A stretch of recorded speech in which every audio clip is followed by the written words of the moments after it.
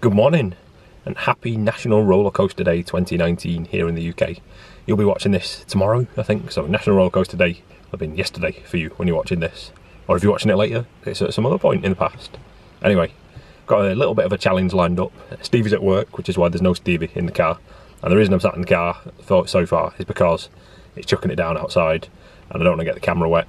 And I'm probably going to have to get the camera wet at some point today because it's going to rain all day. But I'm starting the day here in Blackpool, on Blackpool Pleasure Beach, and there's a couple of reasons for what I'm doing today. So obviously there's a certain roller coaster here that's 25 years old this year, and there's a certain roller coaster that's 1 year old this year, right here. And then I might head down the M6 a little bit to another theme park in maybe Staffordshire area that's got a roller coaster that's 25 years old this year and another one that's 1 year old this year. So I wonder if you can guess what it is yet that I'm up to today. It's not quite as in depth as the challenge that we did last year, which was the week after National Roller Coaster Day last year actually, where we did all 4 Merlin parks in one day and did 2 rides in each of the parks. And if you didn't see that, by the way, I'll probably drop a link down in the description, so check that out because it was a really good day. It was a lot of driving for me, which is why I didn't fancy doing something like that again this year. But this is a nice little challenge anyway. It's a little bit less driving. You're going to see a lot of the M6 today.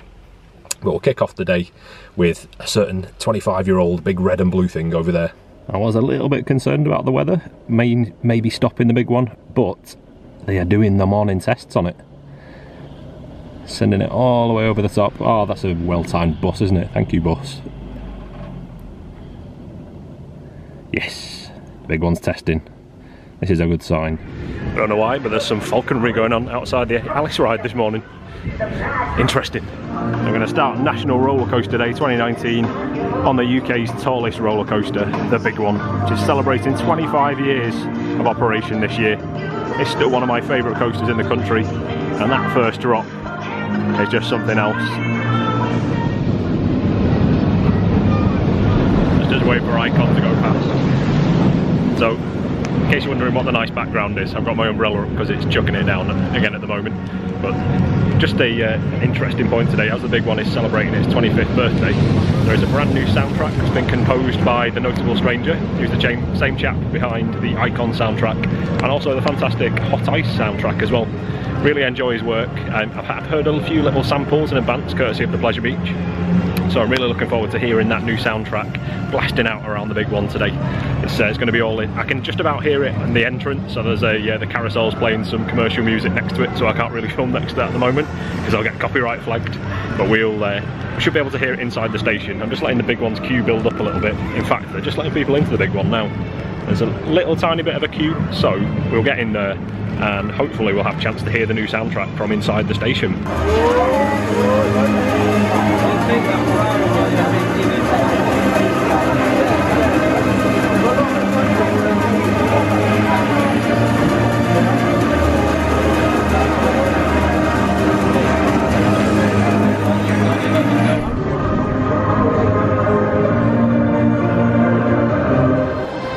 Back row time. Where else? My favourite row on the Big One. Kick off National Roller Coaster Day 2019. It's interesting they have kept the original announcements from the Big One. Obviously dubbed them over the new soundtrack.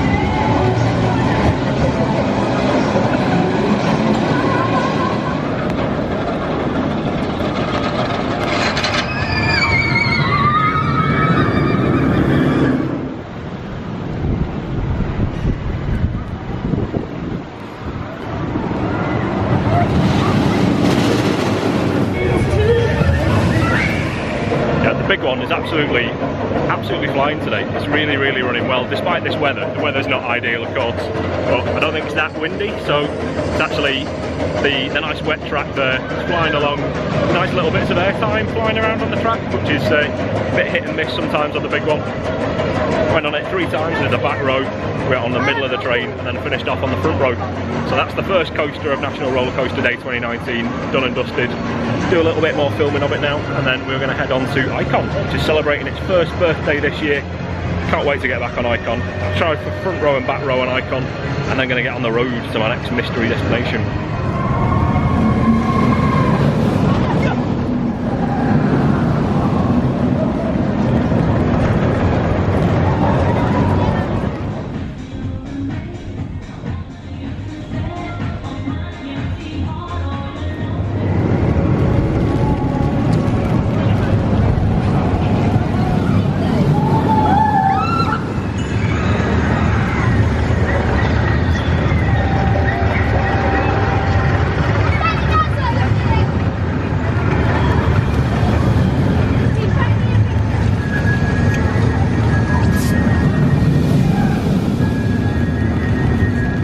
Had 4 goes on Icon there, 1 on the front row, 1 in the middle and 2 at the back.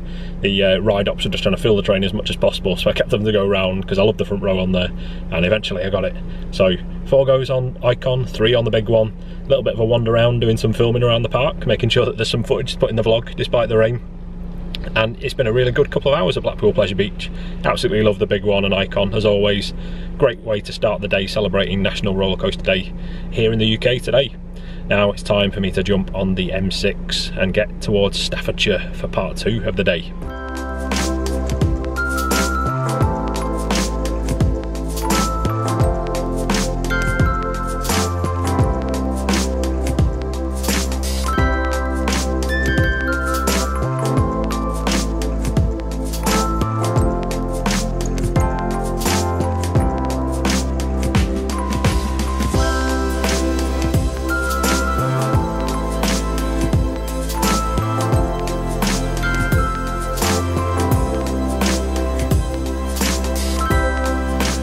Hopefully you can hear me alright over the monorail announcements. We're having a little monorail ride, just mainly to get some shelter.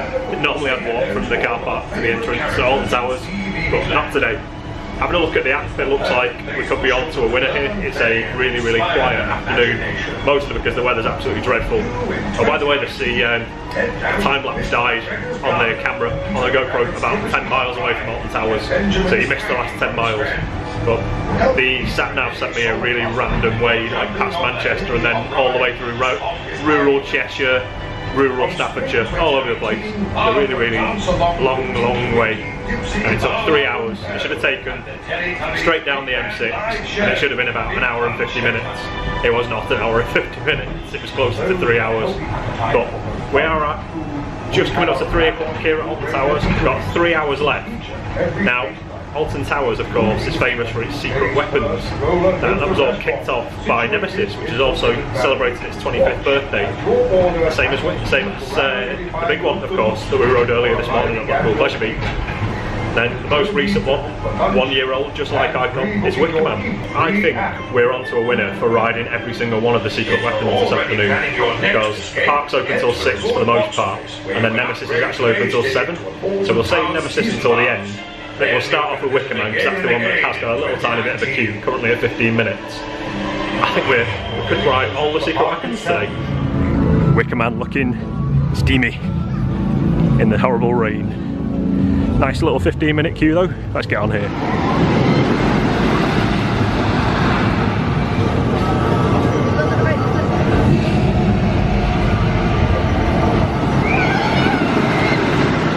Apologies, we're suffering in terms of footage today. It's really, this camera's not very waterproof and I don't want to get it wet and wreck it, so you have to bear with me, unfortunately. Hopefully it'll stop raining at some point, but it's not looking like it at the moment. Anyway, Wicker Man on the front row was absolutely fantastic. Really top ride. There's loads of airtime on there. I love Wicker Man in the rain. It absolutely flies around the track. Now that's of course the most recent secret weapon that we have here at Alton Towers. It was Secret Weapon 8 during its construction, and now we're going to go to the one before that. Back in 2013, the Smiler was constructed as Secret Weapon 7. It's still the world record holder for the most inversions. 14 inversions.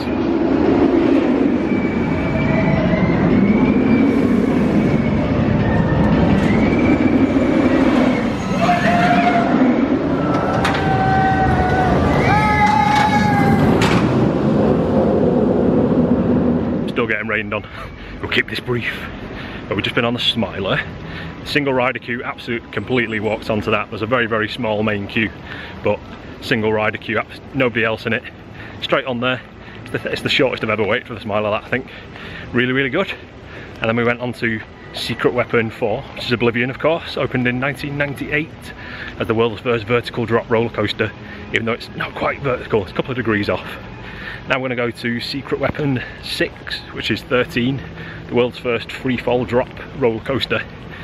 Opened back in 2010, and it's one of my little favourite rides in the park. It's the only other Secret Weapon other than Wicker Man that has a 1.2 metre height restriction for those younger riders who may want to just try something a little bit scarier than a kiddie coaster. 13 is also on a 0-minute wait, which is good. There goes Rita. Not desperate to ride Rita today because it's not actually a Secret Weapon coaster. It was installed out of the Secret Weapon franchise, so to speak. And that is a really big puddle on the floor.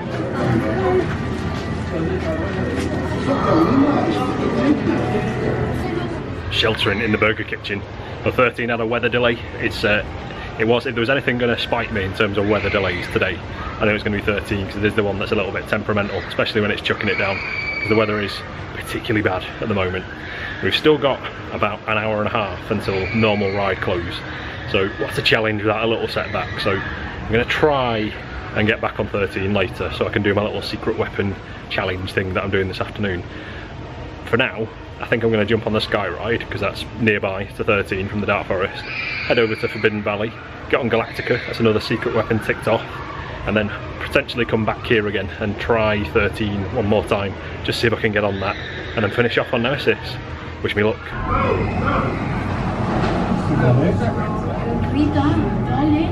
Madre mía, papá. No veo, tía. Queda por el Rita. Es que no veo entre los cristales y mis cristales. Y mi vista, pues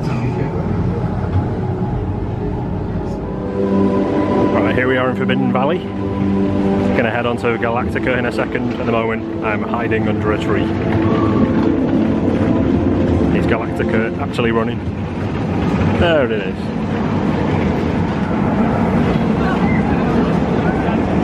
Galactica is also on a 0-minute wait as it flies by. That's an empty train. Hopefully that's a sign that it's really, really quiet and not that it's broke. Just on the way out of Galactica, in the Galactica shop, they've got a selection of Nemesis merchandise, including the Nemesis 25th anniversary t-shirts and hoodies there. They've only got small ones and kid sizes left.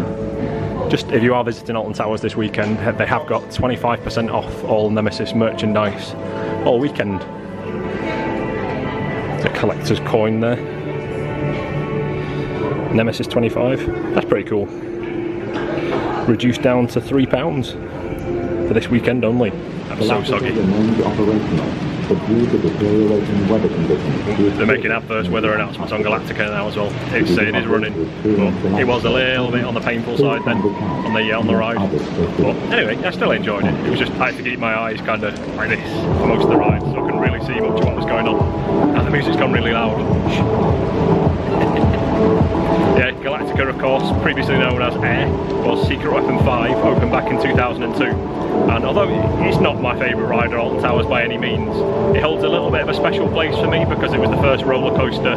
I was of that age where I was really interested in roller coasters and I followed the construction. There was a Secret Weapons 5 Live, I think it was, which I think evolved into Towers Times later on. That was the website I remember following, and there was a forum I remember discussing with fellow coaster enthusiasts for the first time about this exciting new world's first B&M flying coaster that was being built right here at Alton Towers. Now I'm going to head back on potentially back on the Sky Ride, if there's not a big queue, back over to 13. Hopefully 13's back open again, although the rain, if anything, is a bit heavier than it was when they shut 13 for the weather. But there's only that and Nemesis left to do now, so Nemesis is open for another 2 hours and 8 minutes because it's open till 7 PM today, extra hour. So we'll go and give a 13 another try, fingers crossed, because 13's going to be the one now. I need 13 and then I'll do my secret weapon challenge this afternoon. Sky ride for one, anyone? It's very, very quiet here at Alton Towers now. Everyone's going on the sky ride the other way, back to the park entrance. Right, the app says 13's open, so fingers crossed, let's do this. We made it onto 13, really, really pleased with that. That was absolutely flying. All the coasters are everywhere. To be fair, Pleasure Beach this morning, Alton Towers this afternoon. Because of the wet track and it's still fairly warm, everything is just flying around those tracks today. Really, really good. If you don't mind a bit of rain, I do recommend coming to a park on a rainy day because the coasters just love it. Now, just one more coaster left to do on my little secret weapon challenge, and I've got a little bit of time to play with. So, I've got 5:20, most of the rides shut at 6, apart from Nemesis, which is open at 7. So, I think we've got time to hit up Oblivion and Wicker Man, because those are the two that I love the most, other than Nemesis and... yeah, sorry, Nemesis, Wicker Man and Oblivion are probably my favourite secret weapons. So, let's get on Oblivion and Wicker Man again, shall we?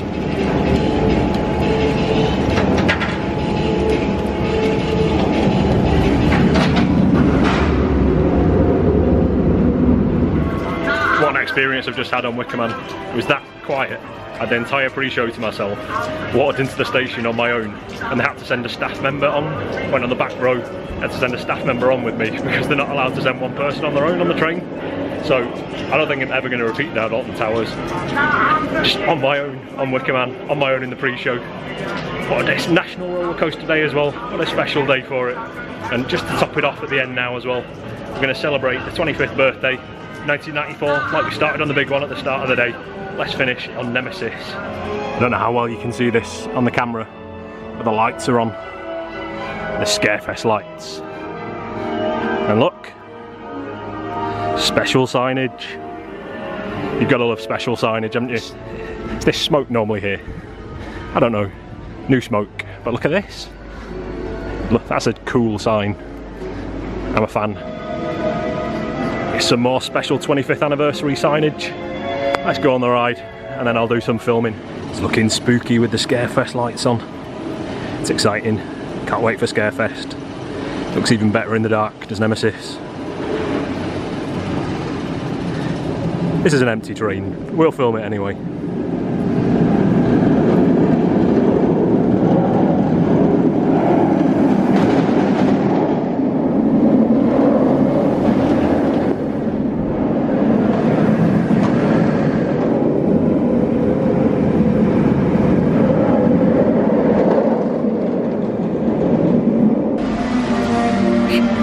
They're playing with the queue time. It said 160 minutes ago. 160 minutes a minute ago, and now it says 1 minute. It's not even that, to be fair. Running it on 2 trains, but only filling 1. Time for one last go on it. Would you believe it, it's stopped raining as it's just about hitting 7 o'clock and Nemesis is closing for the day. But never mind, it's been a fantastic day. I had 3 rides on Nemesis to finish the day, bookending the day with the 2 classic 1994 coasters, turning 25 years old this year. I had Wicker Man to myself before. There's a monorail train going over my head being really loud. These monorail trains are longer than you think when they're going over your head. Anyway, low battery is flashing at me. It's time for me to shut up, get on the road in my really, really soggy clothes. I think, like, I'm wet, my camera's wet. It's going to take me all weekend to dry off. So much fun today. Got on all the secret weapons here at Alton Towers. Bookended it with a Big One at the start of the day, Nemesis at the end of the day. 1994. What a year for fantastic roller coasters here in the UK. Anyway, I hope you've enjoyed coming along on this little adventure that I've had today. Thanks very much for watching. If you've enjoyed the video, hit that subscribe button for more videos in future. We'll see you guys in the next video. Thanks for watching. Bye.